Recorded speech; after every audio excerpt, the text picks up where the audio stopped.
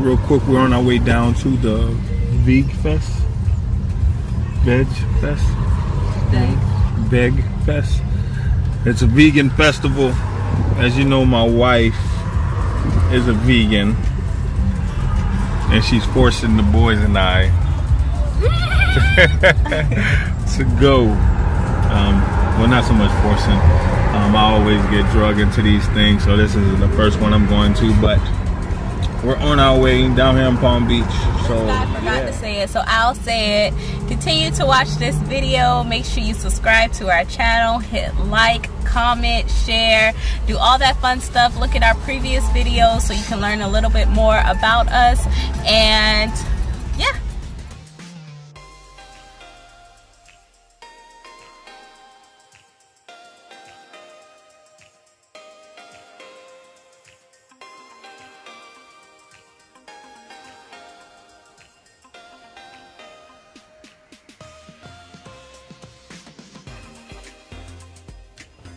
Okay, so we're back. We're home from the Palm Beach VEG Fest. How did you like it? It was alright. So when we first got there, they had the animal cruelty vendor, and it was, what was the name of it? IANIMAL? IANIMAL. Yeah. And so it was a virtual reality face thingy. What are those things called? Yeah, the little, virtual, I guess. Virtual reality. Yeah, so it was just basically showing like the treatment of animals, you know, that are going to the slaughter. So basically they're born to die, right? Born to just eat and then die. Eat it. Oh, eat for them to and eat, then they die. Okay. Yeah. So yeah, it was different. I didn't do it, but he did it. Yeah. So how was that for you? I mean, it made me feel some type of way. Seen. He was slitting the throats, and then it's just them upside down, just going around this thing. They said within 6 weeks they gain so much weight that once they get to a certain size that they can't even walk because they're so heavy. They're too heavy for their legs, so they'll like. I was looking around, you see a lot of chickens just sitting down because they're too big to walk. And then basically some people came in and started grabbing up the chickens by their legs, like by the 3s and the 4s, and 4 in each hand, walking them out. You go into another room, and they were hanging the chickens upside down by their feet. And then it was like a conveyor belt type of thing, but they were upside down, so it was like whining, and they were going. Why do you keep laughing? I'm sorry, I'm not laughing at this fact of this. I'm just laughing at my wife's reaction in my head because I know how she feels. So moving on. You about to make me mad. So we went and we tried different foods. They had lots of vendors there. There weren't as many as Orlando. Yeah, Orlando was dope. Orlando the one was I went dope. to in I like Miami was Orlando. really dope too. But I just wish they had more options. So I think it was only like 1 or 2 places that was selling dessert, and then it was kind of like one of everything else. But anyway, like I didn't see any vegan cheese vendors. I didn't see. Yeah, like how old is that? How long have they been running? Viola? Yeah, no, that.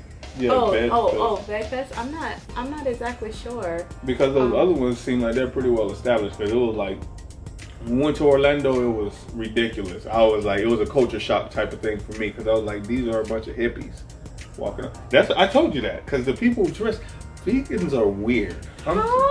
Except my wife. First of all, you need to say some vegans. Some vegans are weird. I'm so offended. No, okay, don't express it. Like you saw the dude today, you know, I don't know, the stuff that they wear sometimes, and they be barefoot, like come on, bro. I think walking barefoot is not appropriate, but okay. But I didn't see anybody dress different. This one that we went to, it was, you know, it wasn't bad, but like the vibes, like the vibes are great. I be wanting to see people. I be thinking I'm gonna see people be like. And if you do, then that's freaking cool. It's different. Not weird. I'm sorry. Different. It's awesome to me. That's why I love going to Vegan Fest, because everyone is all like super cool, so down to earth. The energy is always, yeah, well, they're high off life and not held down by eating freaking graveyard foods and stuff. Sure. Your body is a graveyard. So the only thing that I really, okay, so I'm not against vegetarianism, veganism, whatever it's called. My problem or struggle would be like the textures of vegetables do not appeal to me. The texture is like, everybody's like, ugh, like some of the stuff is like slimy. Like, why are you slimy? Like, and then if you just cooked it and it still like has that texture, I'm like, yo, it needs to get it together. If it like jackfruit, I could do me some jackfruit. I love me some jackfruit. You know what I'm saying? That's the closest thing to meat that I've seen or had, I think, right? Correct me if I'm wrong.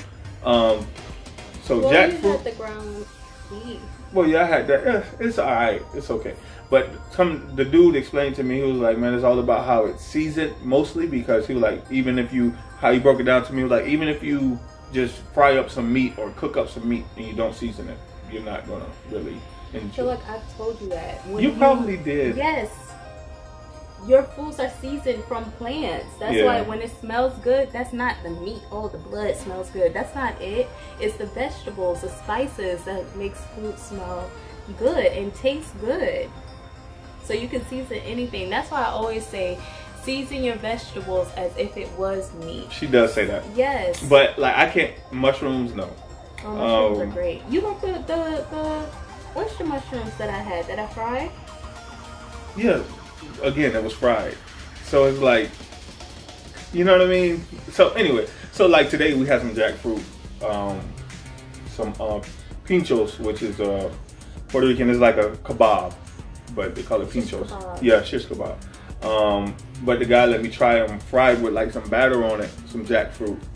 It was delicious. I already like jackfruit, but sometimes if it's not cooked right, the texture is still a little, not slimy, but it's like, I don't know how to explain it, but jackfruit is very delicious, and I can definitely, that's my biggest thing. Like hot wings, I love some hot wings, and the way he cooked it up, I believe that would be my game changer for me.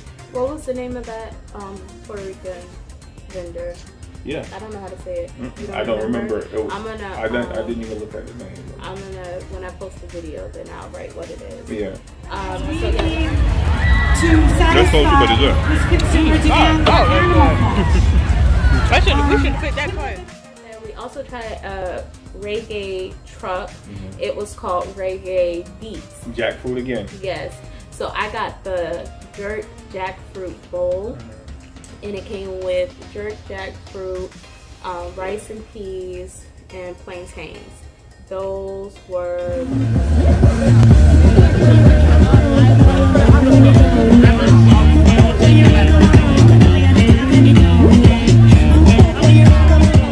process. For me, my goal is to have my entire family be vegan. The one that she has already is Caleb. Caleb eats anything anyway, so he's good with whatever.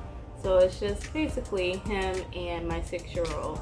But it's all a process, and because I'm tired of cooking 2 meals, I cannot keep doing that. I cook sometimes for myself. I cook sometimes for myself. Every once in a blue moon. How long has it been since you cooked? Lodi, you usually get home around 4-ish, so you would cook. Or you know what I mean? Because my baby loved me. She liked catering to me, so she would do that, and I understand. So that's, you know what I'm saying? Like, I can cook. I know how to cook. I know how to cook. It ain't the old Keith back in the days where it was hot dog, pork and beans and hot dogs. You know, a bowl of cereal. What else I used to like? Some chicken wings. Listen, okay, I can't do that right now because we talking about that. Going vegan and stuff. But wings. So say my wings ain't blessed. Yes, your wings used to be very, very good.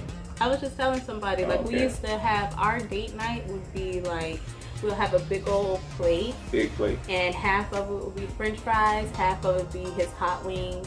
And we'll just chill, watch a movie or whatever. And that was a super dope night. I remember that. And we could still do that, just half of it I told you I could do the jackfruit now. Yes. The way he cooked it up, I'll do that. Exactly. But yeah, so but anyway, I think that it's a this is how it is. You know, people always ask me, "Oh, you're vegan? Is your family vegan?" And no, they're not. And it is hard on me. I'm just gonna say my opinion and you can say yours. Now for me, it is hard. I really wish that he would go vegan. And not just vegan, but a healthy vegan, because I'm into health and fitness as well. So it'll just make life a lot easier. It won't be so much temptation. And I just feel like when we go to restaurants, if he was a healthy vegan, we'll be able to pick the same restaurant rather than having to pick 2 places to eat, or me eating like freaking like the sides. Yeah, the sides. I want like a real meal, and I can't have it if I go to a regular restaurant. How is that for you, for me being a vegan? So again, I say my battle with her is she throws me out in the deep end. Like, she'll cook a vegan meal, and ask me if I want some, and then I ask her what it is, and it's like half of the stuff I never even heard of. Which is why I don't want to tell you what it is. So, anyway, so that's my battle with her. I think if we were both transitioning at the same time, it would have made it easier for me. But, you know, I'm open to it. How open? You know, that's still the question. I like to try different things with her. Like, she'll have me try stuff. I'll try it, but again, if it's that I'm sure y'all get an understanding of where I'm coming from with the whole levels of stuff. Like, it is a lot of interesting stuff, but she'll show me something like, that's not meat, or what? This is plant. When she had me taste it, I'm like, that's pretty dope. That's why I'm open to transitioning, but she got to work with me, man. She don't be trying to hear it. Like, yes, I do. And then when I tell her about it, she downgrade me, go to talking crazy because I eat meat. You know what I'm saying? Like, that's crazy. Like, how you trying to build somebody up, but you break them down at the same time? How do I break you down? I'm just saying, like, eating meat. No. Give an example. We're moving on. If you eat meat, I don't be like, ew, you're a meat eater? Gross. I am so not one of those vegans. I'm a lazy vegan. I say it all the time that I'm a lazy vegan. Not that serious. Sometimes she do her little things where she'll throw something in there to try to make you feel convicted in the spirit of, like, should I be eating this type of thing. Sometimes. Yeah, you don't do it. More health-wise. You don't do it much anymore, I guess. Anyway, but okay, we just wanted to share our experience with you, and so you can kind of see the opinion of a meat eater going to a vegan fest and a vegan going to a vegan fest. I really enjoyed myself. I love vegan fest so much. So yeah, you enjoyed it as well? Yeah. Oh, and another misperception for people who are thinking about going vegan or cutting out meat. People think that you lose weight, you lose muscle mass, whatever. There's a lot of options out there. They have vegan protein and different things like that. So that, for me, that hasn't ever been a question for me, because she always straightened me with that if I did. Oh, like, she'll come, oh, where'd you get your protein? She loves saying that. Like, you know what I mean? Because people ask, oh, you don't eat meat, so where do you get your protein? But I get plenty of protein. You get plenty of protein. I can admit it. So, you know, as far as me, like, wanting to bulk up a little bit more and get trimming everything, I'll still be able to. And also, it'll help with your core, getting your stomach right, you know, cutting out meats. And so if you're trying to get ripped up, that is another way. You definitely can. You don't need to eat chicken breast and whatever else to try to bulk up. So yeah, just wanted to put that in as a side note. All right.